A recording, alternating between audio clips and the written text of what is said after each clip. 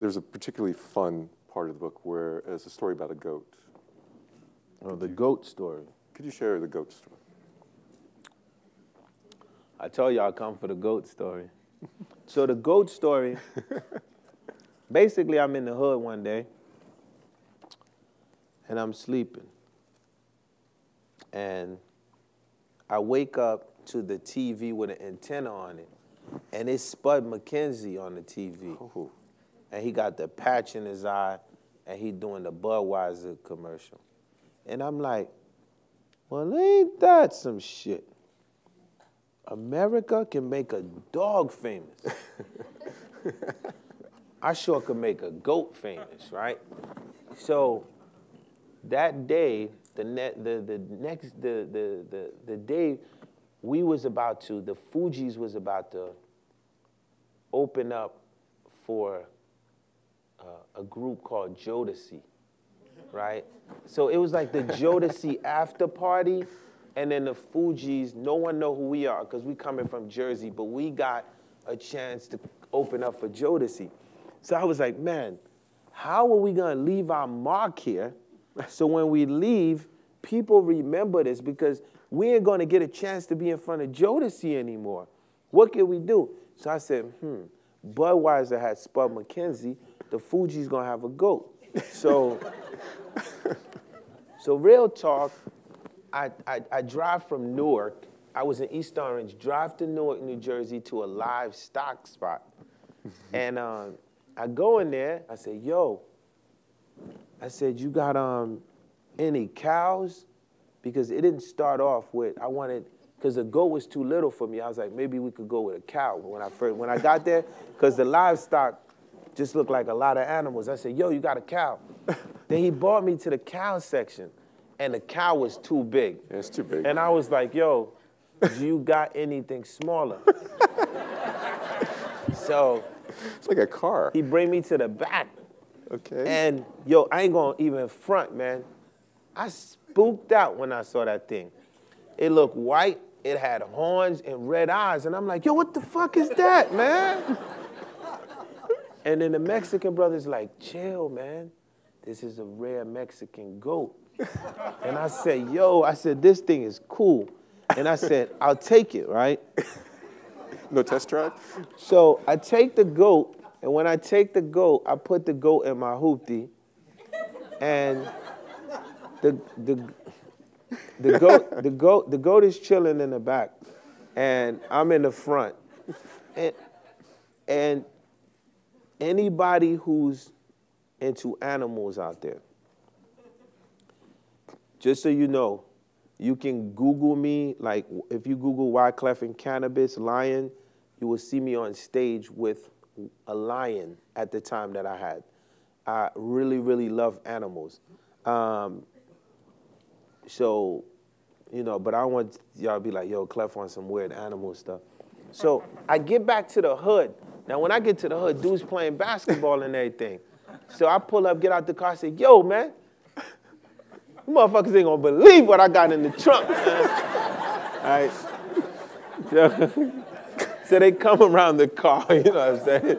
And then I open, niggas like, what the fuck? And I said, chill, man.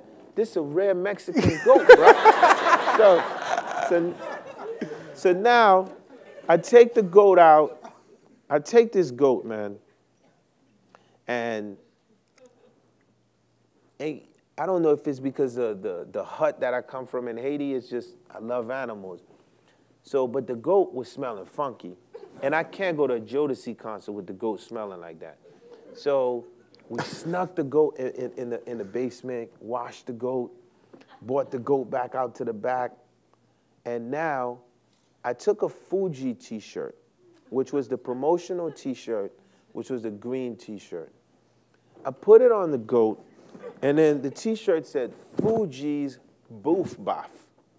Boof Boff was the single that we was promoting. So now I gotta ship the goat to the concert, but the car that I had was too small. You know, we going from Jersey to New York. So one of my men's at the time, his name was Al. You know, he used to like, you know, drive tag cars. Anybody know what tag cars are out there? stolen cars.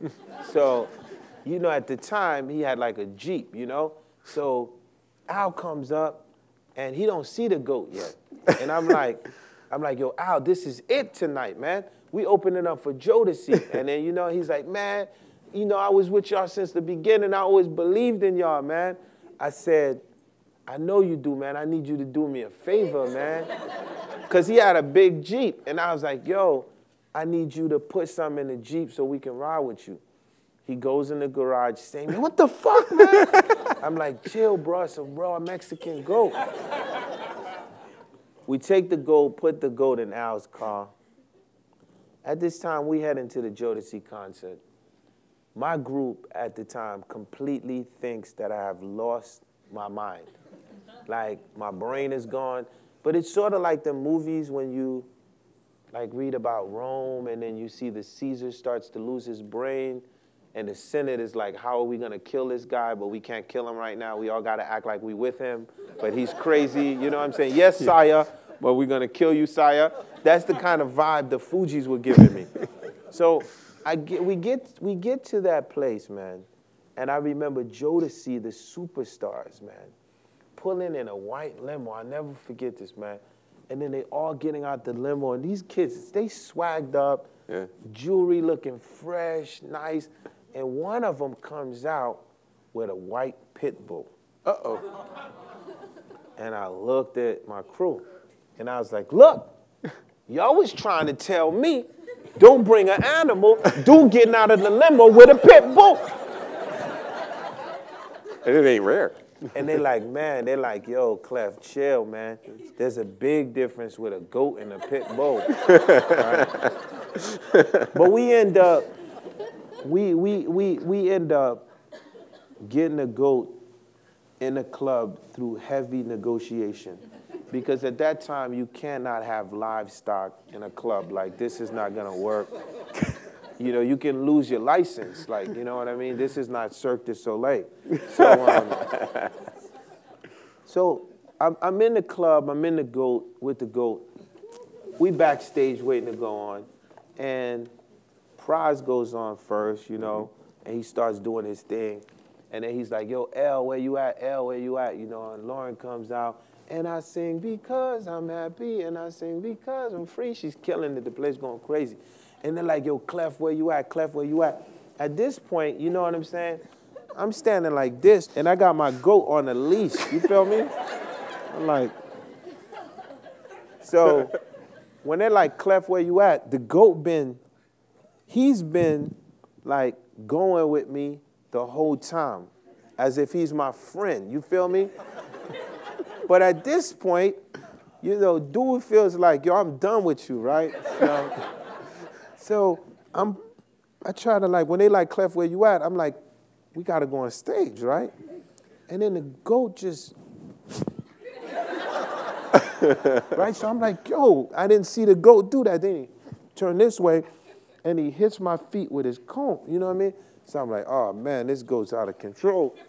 So now, but this is how much of an extremist I am, right? So I picked the goat up because I don't want to hurt the goat, you feel me? So I picked the goat up while they're like, yo, Clef, where you at? Clef, where you at? Pick the goat up. Right? And then I lightly put the goat on the stage, right? So keep in mind, this goat ain't never heard music in his life. So the goat is terrified. Poor goat. Keep in mind how I tell you the goat looks. It's a Jodeci concert. All the girls look hot. Their hair is did. Nails is nice. They're in the front waiting for Jodeci. And sees out of nowhere a white thing appears with horns and the girls is running back. They freaking out now. The goat freaks out.